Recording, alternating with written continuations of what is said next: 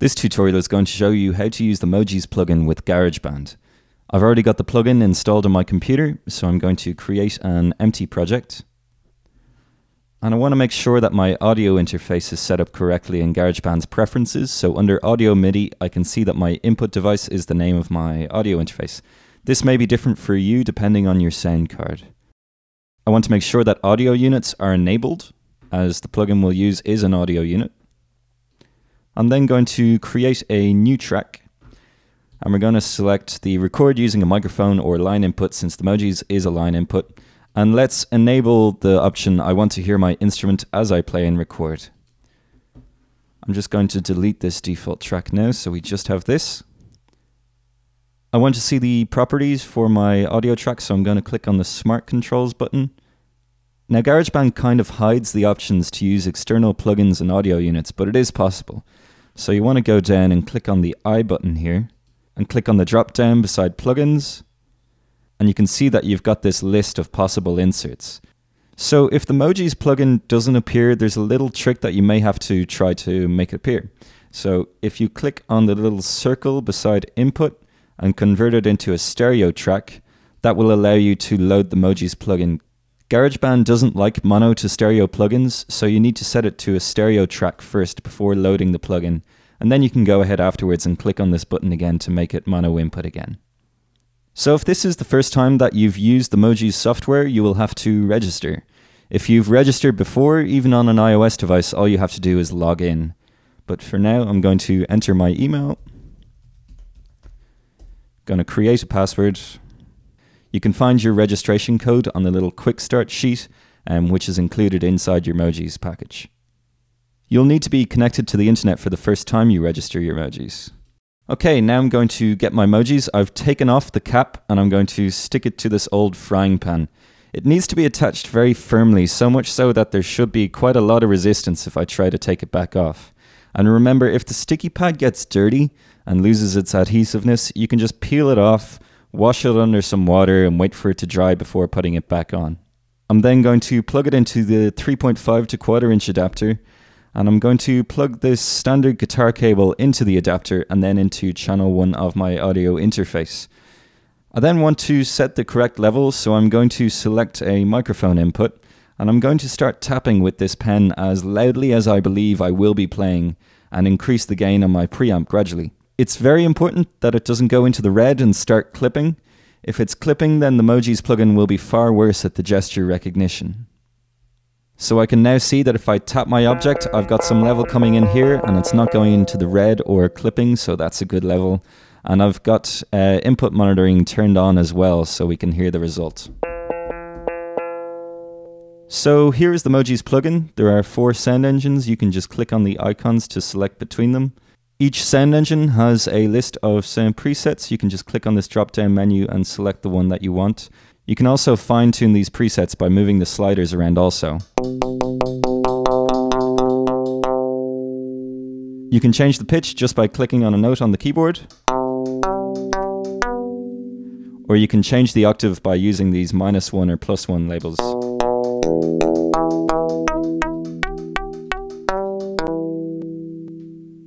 Unfortunately, GarageBand does not support external MIDI.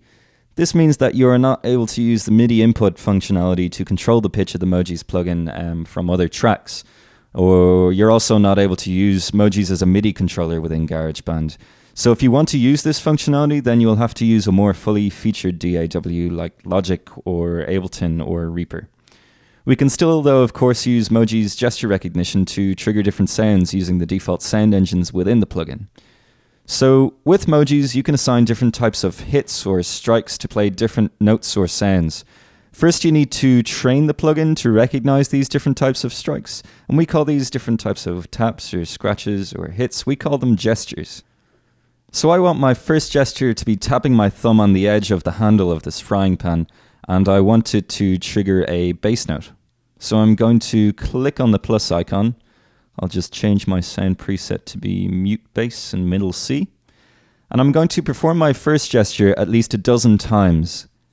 Now it's very important that I only see one dot appear each time I hit the pan.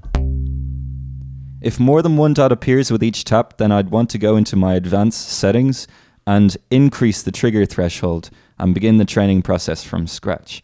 If no dots are appearing, then I will want to reduce my trigger threshold so that it picks up quieter onsets. The trigger time slider sets the number of hits or onsets that will be detected within a certain number of milliseconds. So if I'm playing on a rattly or wobbly surface like a cymbal or something that shakes a lot, I may want to increase the trigger time so that it only recognizes my hit and not the object shaking afterward. Okay, so back to my first gesture. I'm going to tap a dozen times, giving it a variety of amplitudes and playing around the area, not always exactly on the same spot.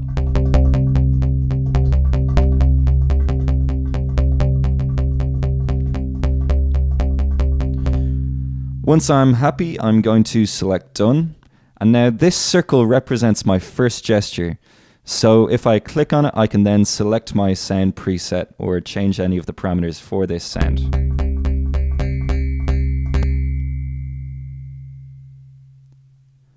Now I'm going to train a second gesture. This time I'm going to use my thumb on the edge. So I'm going to click on plus again. I'm going to select the same sound preset but choose a new note. And again, I'm going to provide it with at least a dozen examples of my gesture. So it's very important again that I provide a variety of the gesture by playing around the area that I want to associate the sound to and giving it some dynamics just as if I were performing.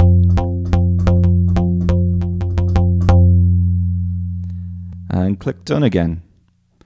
So now I've got two gestures and the plugin will recognize each one as being independent. In order to be recognized as distinct, gestures need to be quite different from one another. So for example, if I were to train a third gesture using my thumb on the other edge of the pan, you'll see that the circles will be overlapping. This means that the plugin thinks that these gestures are too similar to each other and it will have a hard time telling them apart. So what I'm going to do is right-click on this last gesture or control-click it to delete it. And instead of using my thumb on the edge, I'm going to use this pen instead.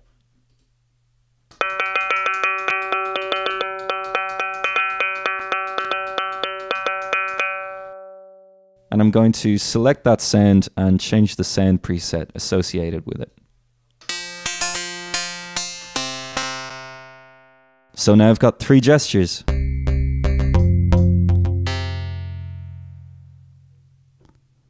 If you've got a few emojis and you want to use them at the same time, you can just duplicate this track and run two instances of the plugin at the same time, as long as you've got your input selected to the appropriate channel. You can then go ahead and apply whatever effects you want after the Mogees plugin to change the sound of it, and hopefully you'll have a bit of fun with it. So that's all for the Using Mogees with Garageband tutorial. If you've got any questions, head over to mogees.co.uk/forum, and thanks for watching.